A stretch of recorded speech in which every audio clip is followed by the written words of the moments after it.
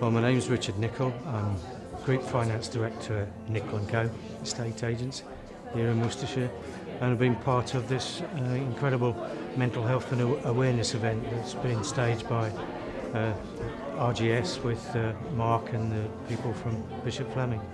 I think my takeaway from today's event has been the fact that starting with ourselves as individuals, we've got empathy with some of the issues that got raised today, and then understanding as business leaders what's our role and responsibility, and interesting dynamic to have the school in the mix and to understand what's happening for youngsters and the high number of young people who are at risk of not being mentally well.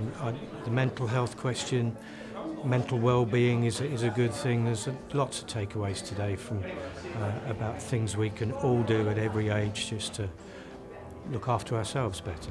It's compelling stuff. There's takeaways, no matter which perspective you're coming from, really. Different conversations we had amongst the audience. I think it covers a wide spectrum, and we've all taken something away from it really positively, even if that's the title of a book that we wanted to go away and read.